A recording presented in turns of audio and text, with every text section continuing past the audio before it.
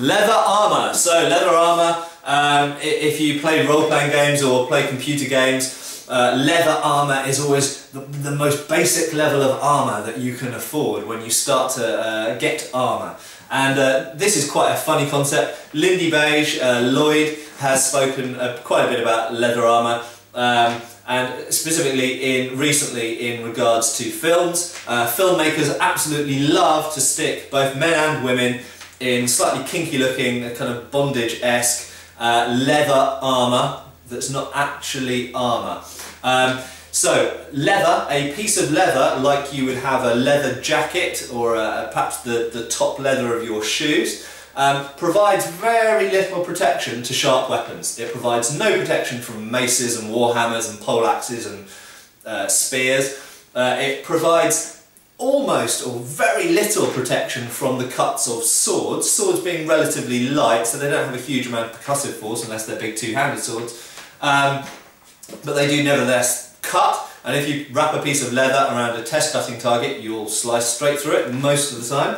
And they provide practically no protection from points, really. You can thrust a point of any pointy weapon straight through a piece of leather. So leather armour essentially is bullshit. Okay, it didn't really exist as a thing, but it's something that movie makers love because it's easy to make, cheap to make. You get like a leather jacket and stick some studs in it and yay, it looks like armour. But it doesn't function as armour. So, forget that.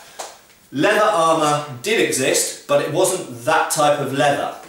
The types of leather that were used were essentially rawhide, which is very thick, or buff leather as it's sometimes known, which I believe is just a type of rawhide, maybe treated in a slightly different way.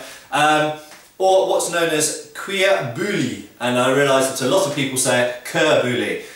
But it's a French word, and cuir means leather and bouilli means boiled.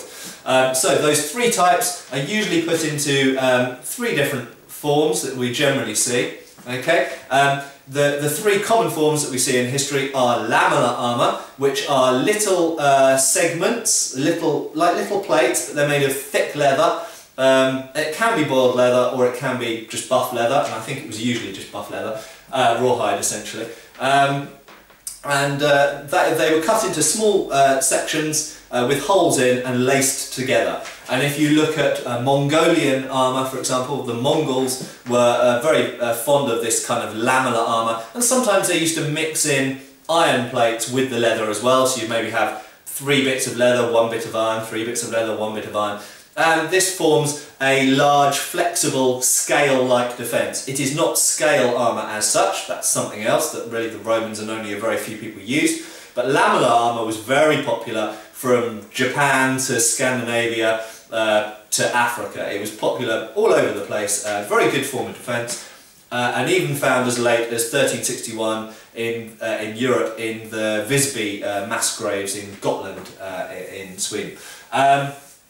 So we've got lamellar armour, then secondly there's something called a buff coat. Buff coats were particularly popular in the Renaissance period as essentially a light, cheap armour when guns had come in, so you accept that, you know, no real affordable armour is going to stop musket or arquebus bullets, so you think, okay, we'll just have a light armour that will prevent pikes and sword cuts and things like that. And a buff coat is essentially a sort of kind of sleeveless jacket made of very thick leather, much thicker leather than you see in the movies in general. And if you Google buff coat, you'll find examples. There are many examples shown in art and reconstructions from the English Civil War period. Very popular armour for pikemen, and sometimes worn with a breastplate on top as well.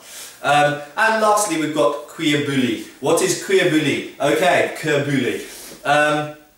Boiled leather. To cut a long story short, no one knows for absolute certain how it was made. There are various people who've made modern reconstructions, and it involves heat, and it involves liquids, sometimes molten wax, sometimes water, and it involves, of course, rawhide, and it has to be rawhide. You can't make cuir bouilli really out of modern tanned leather. You have to get the rawhide material for it to work properly, and the most convincing reconstruction I have seen done was by master armourer Chris Dobson, a friend of mine, and he made cuir bouilli, copied off a 14th century artwork showing cuir bouilli plate armour in fact, and I believe that he soaked the leather for a long time, then he pinned it to a wooden former, and then he put it in an oven for a very long period on quite a low heat. So essentially it sort of cooked the leather over a long period of time in a certain form. And the result was something like, and I've mentioned this in comments on one of my other videos, was something like hard plastic.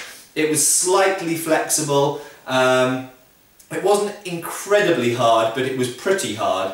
And it's something a bit like hockey armour or riot police armour, this kind of consistency. Something that's flexible, relatively light, relatively cheap, and will provide pretty good protection against cuts and thrusts. Okay, so there's a quick overview of leather armour. Thank you.